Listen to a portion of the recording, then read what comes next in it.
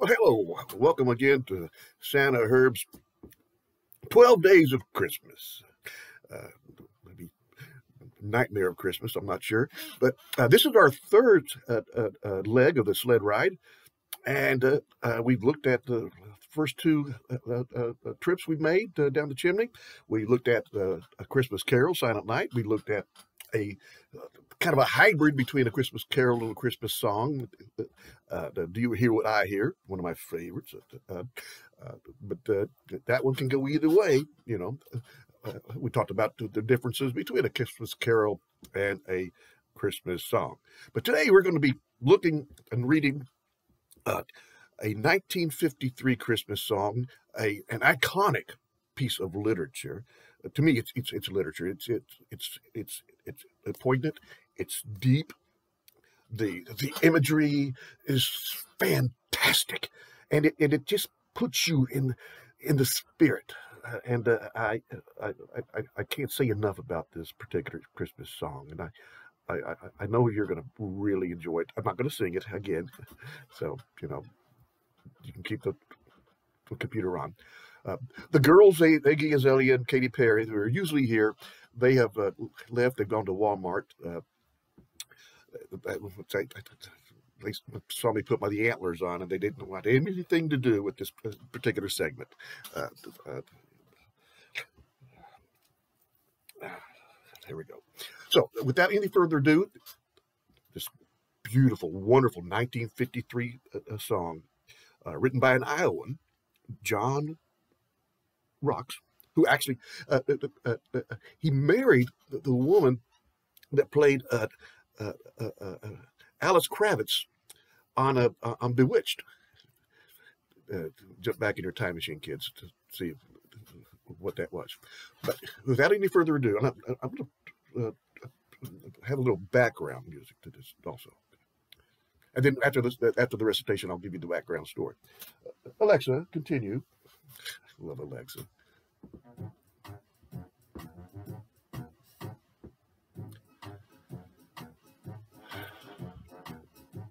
I want a hippopotamus for Christmas. Only a hippopotamus will do. I don't want a doll, no dinky tinker toy. I want a hippopotamus to play with and enjoy. I want a hippopotamus for Christmas. I don't think Santa Claus will mind. Do you? He won't have to use our dirty chimney flue. Just bring him through the front door. That's the easy thing to do. I can see me now on Christmas morning creeping down the stairs. Oh, what joy, what surprise when I open up my eyes to see my hippo hero standing there, just like Fiona from the Cincinnati Zoo. I want a hippopotamus for Christmas.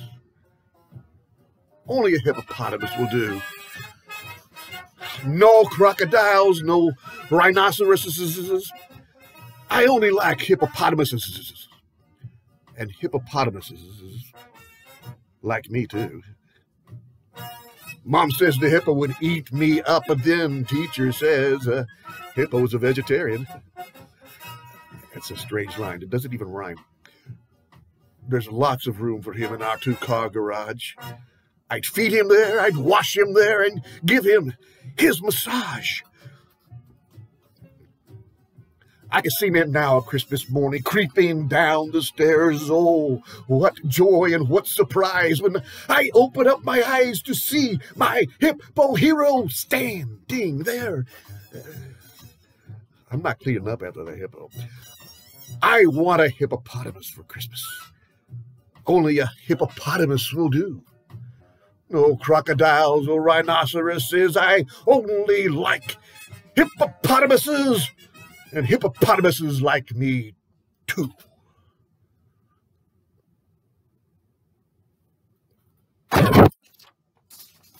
John Rocks, the classic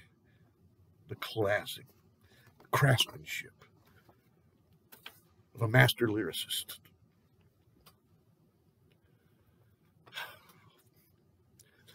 Background, well, 1953. The song was pushed into the airwaves, sung by a 10-year-old Oklahoma City girl, Gayla Peavy. 10 years old, just opening up her heart about this Christmas request and this passion she has for large zoo animals. By the way, this information comes from the Des Moines Register, December 18, 2018, by writer Matthew Lemkehiler. I can't pronounce it, but that's the way I would pronounce it. 1953, Gayla Peavy, Oklahoma City, 10-year-old girl. When they got her, she sang it. Boom, bang. Hit number 24 in the Billboard charts that year. Swept the nation. As you could tell, it's still one of the biggest Christmas songs. You'll hear it every day.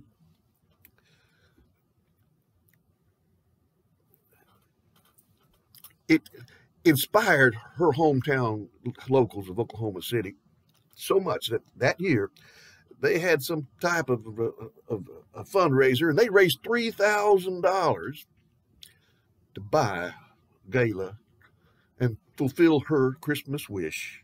And they bought her a $3,000 hippopotamus by the name of Matilda. Now, I don't know what the market is now for a hippopotamus, but I'm thinking $3,000 is a little bit under the going price. But maybe that was a top dollar in 1953. But anyway, either due to her parents'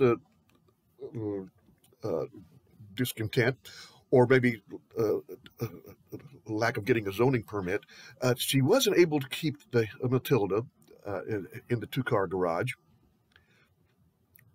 So she gave it to the local Oklahoma City Zoo, which I've been to. And she gave Matilda to the zoo. And Matilda lived for 50 years. As a matter of fact, in 2017, Gayla, she returned to the zoo to help commemorate the Matilda's replacement, a new hippo named Francesca. And then she came back the next year, 2018, to celebrate the song's 65th anniversary. And she led a public sing-along of I Want a Hippopotamus for Christmas. And I'm sure Francesca was very impressed.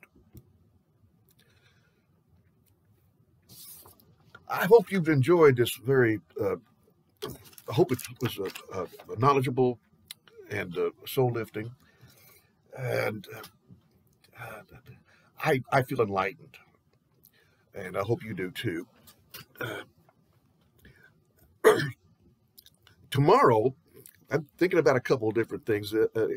One of the items, I'll give you full warning, thinking about reciting a 2.5-page Christmas story from 1846. It is a Christmas story, but it is the saddest thing I've ever. It's just so sad. I teach it every year when I taught every year at school. And I cannot get through without just crying just about. But it is so poignant. I'm leveling with you. So if I do decide to do that, I'll let you know, and you can decide to watch it or not. But it is a wonderful story. But it's a heart-wrenching story. With that, oh Lord, 9 minutes. Hope you enjoy your day. I don't know if when the girls are coming back.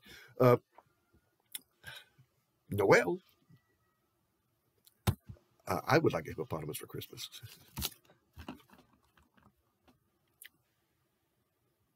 The Shakira song, "My Hippos Don't Lie." Look it up.